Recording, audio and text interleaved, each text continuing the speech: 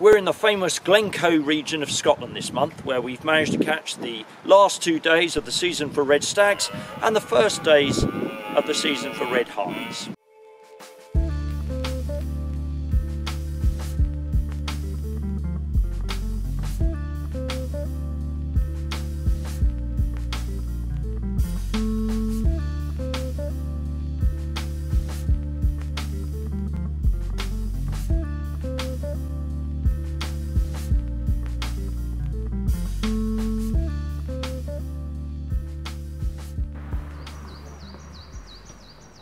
Once again this year, the Capreolus Club is travelling to the Highlands of Scotland via the Caledonian Sleeper from London Euston.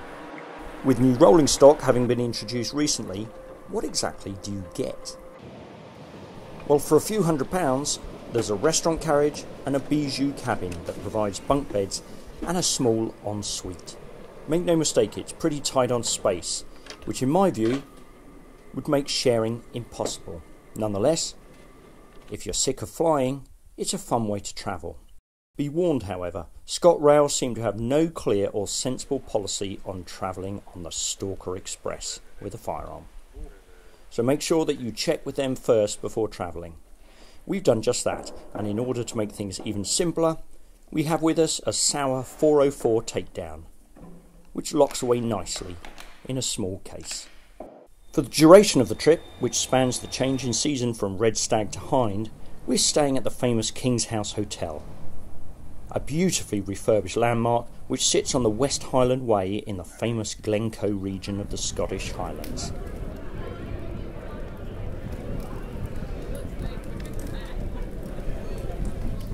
And the scenery here is utterly breathtaking.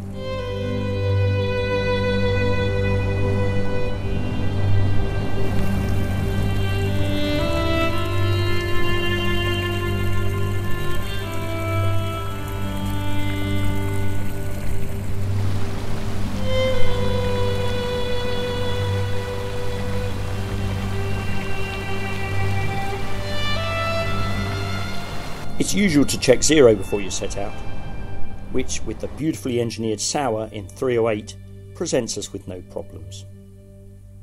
I also take the opportunity to ask our stalker Enis about his own personal preference on calibres.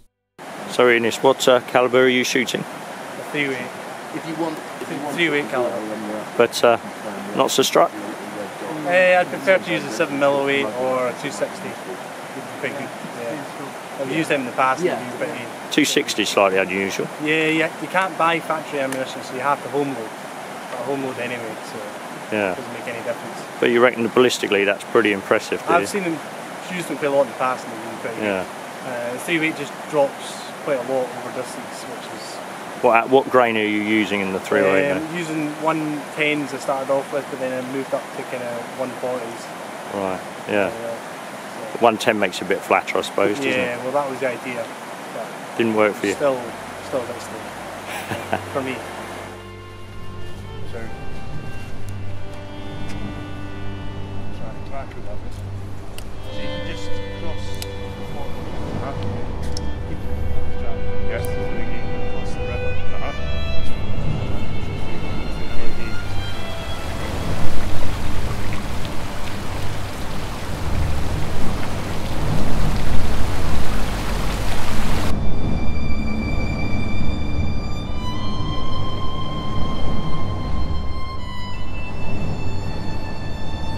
In the warm weather, the stags occupy the high ground, and with this region renowned for its monroes and vertical climbs, it's seriously tough going. Make no mistake, in this part of Scotland, you have to be properly fit to stalk.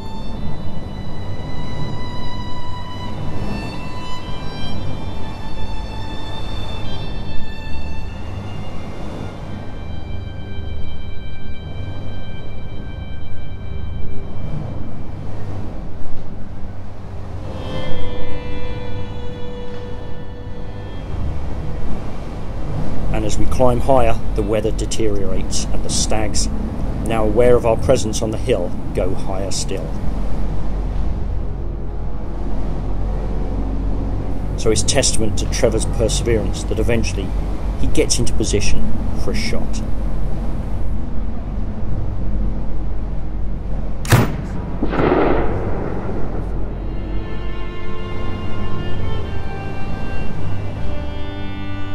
And it's a great shot, securing Trevor's first ever Highland red.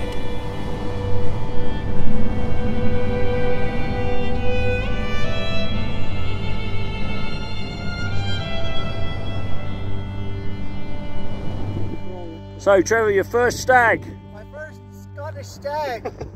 Easy to get, yeah? No, do it every day.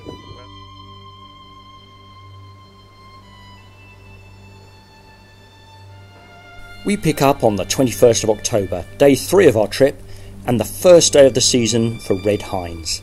And this time, it's club member Charlie who has the rifle. Onto the hinds today. Onto the hinds. Excited? Very much so. You had a bit of luck yesterday as well, didn't you? Bit of luck with the stag yesterday. Now onto the hinds. Good. Glorious surroundings. No rain, fingers crossed. Bit of snow on the high ground, isn't there? Just a scattering. Do you find that you're picking up stranded hikers every now and then as well? No, don't get too much problems with that, to be honest. I mean, yeah, there is usually that falls onto the mountain rescue. Does it? Yeah. Davey, who's the Black Corries, he's part of the mountain rescue. And he quite often gives me a wee shout every now and then saying there's someone lost here or there. Yeah. But no, the mountain rescue are pretty good at their job, so they deal with most of it. But is it sort of hikers who've got lost or overstretched themselves? Or? That's it, aye. It's quite often with the heat as well, heat exhaustion, and the hills are quite deceiving here. You think they're not as big as what they are, actually twice the size.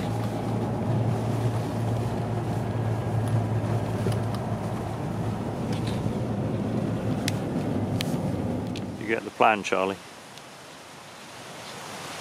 So, see that first rock slab that's over there? Yeah. And then on the left hand side, if you've got a birch tree that sticks up out of it. Yeah. Well, straight above that, there's like a hind and a calf and a spiker. Oh yeah. So if the albida's going through this part, then once we get into that burn, that will keep us out of sight right up to where it forks, see where it forks off. Yeah. And then we should be able to come around there. It looks like they're grazing to the left, so they've come more closer to us and more in sight. So we should be able to shoot someone from that run. And you can see the stag higher up on the nose as well.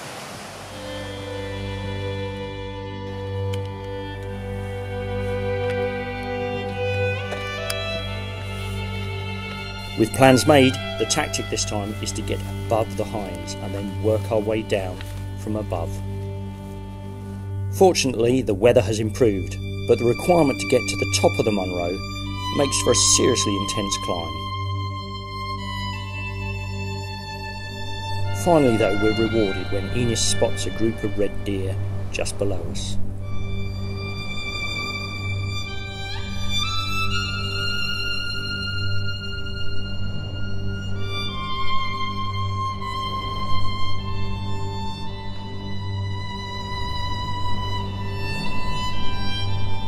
A short traverse and a scramble to get into position.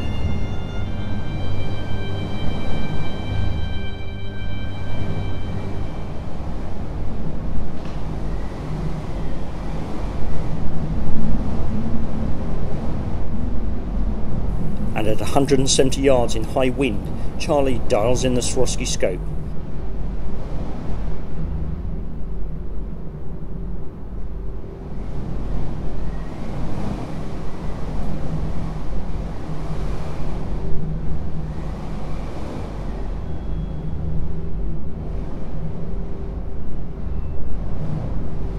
And as the deer fast disappear over the horizon, he does well to take his shot, which he places perfectly.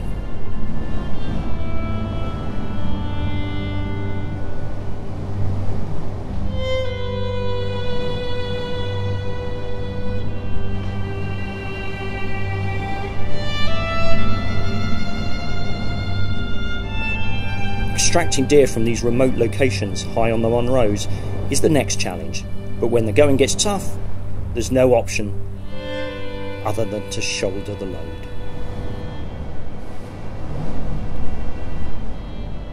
So Charlie, a well-earned pint. Well done. It has. Cheers. Congratulations, you've had another good day on the hill. Hind Absolutely. and stag now, in fact 2 hinds today. Yep. So we had a stag on Wednesday, which was a long day, about 20 odd kilometres and I think 300 stories climbed. Not quite as long today, but we marched up one valley along a berm, then up over the top to get into another valley to come down on top of them.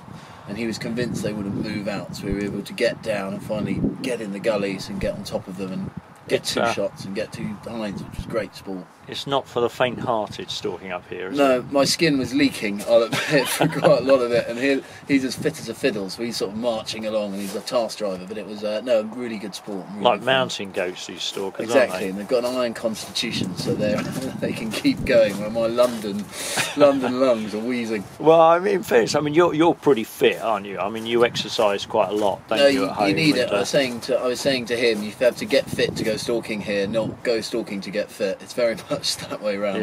Yeah. But at the end of it, you had some luck. And tell me, you've done a bit of stalking now. You've done lowland stalking, and you've enjoyed this trip, I hope, here with the Capreolus Club. But how does it rate in relation to other stalks that you've been on? This, to me, I can say hand on heart, is the premier. This, and when I've been in the Alps on the Ibex and the Chamois, are equally satisfying. I like the hard hike, and I like the difficulty, and I like the hard extraction which you have to do, and I think that adds, the shooting's a small part of it.